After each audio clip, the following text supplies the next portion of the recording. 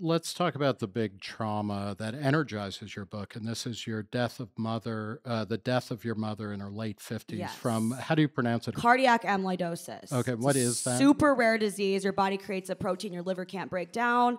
It builds up in your organs. It mostly affects black men. So my mom's a girl, and like I'm not mixed, if you can't tell. Like she's white. So it was really unexpected. She died at 57, just about 3 weeks after she was formally diagnosed. And obviously, it was awful and traumatic. And I felt that in addition to it being devastating, it was also isolating because I could tell how scared people were to talk to me after that happened because they were so scared of saying the wrong thing. And it's like, I felt like I couldn't have a real conversation with anybody. And it's some of the shit people would say would be so like, oh, at least you got to say goodbye. And it's just like, bro, like, what do you say to people who die in car accidents? You know, like, oh, at least she wasn't like torn limb from limb in front of you and set on fire. Like you're not helping, you know? And then also, I felt that joking about it was helpful. My mom was joking about herself dying as she was dying. And I felt like people, and I didn't feel like that, people would actually shit on me for dealing with that way.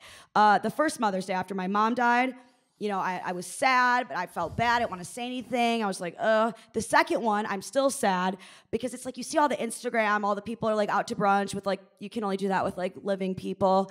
And I posted a picture of my laundry basket, a bottle of Tide, and I was like, Mom's dad gonna do some laundry. Because I laughed and I felt a little better. People were shitting on me for that. They're like, this is offensive, this is disrespectful. I'm like, bitch, to whom? Because you didn't know her. Like, I came out of her body. You don't even, like, you don't know me at all, or her. So I think that you're just giving decorum for its own sake a higher purpose than it deserves. And that's what I mean by you're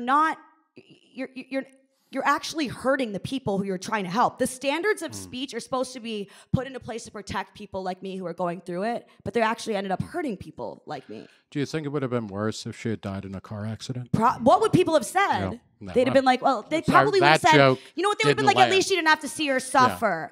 You know, it's like, dude, just be like, this sucks. You know? You wrote in your book, I was able to manage my misery because I was doing comedy.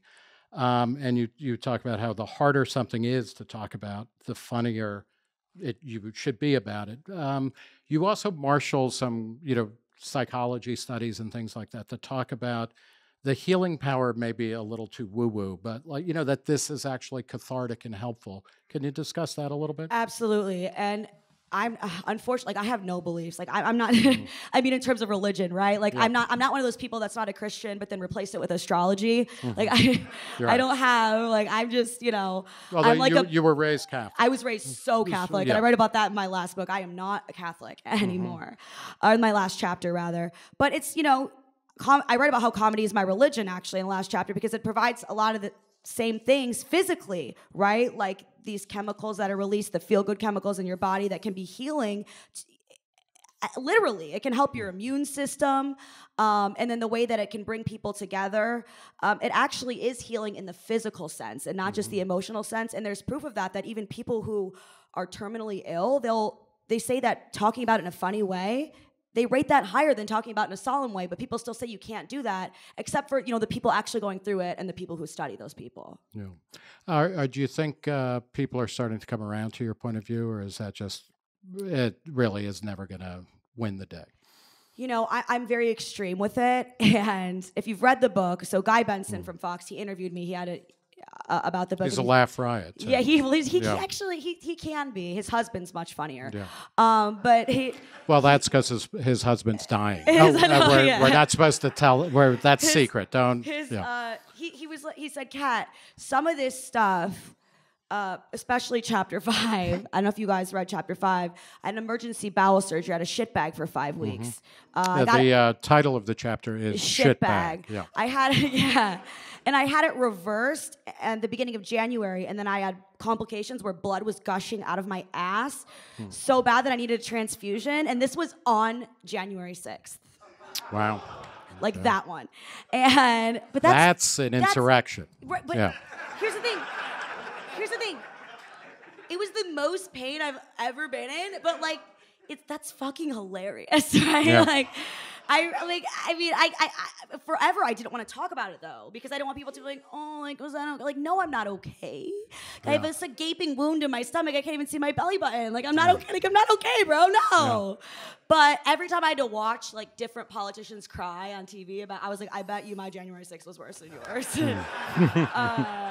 But he asked me, why do you share? And if you think that was graphic, I get very detailed about the blood gushing out of the ass and the shit bag and all the mechanics of that. It's quite informative. And he said, why did you get into that much detail? And I said, because I didn't want to say you can joke about everything and no subject off limits and then make something off limits where I could have been open about it instead. Right.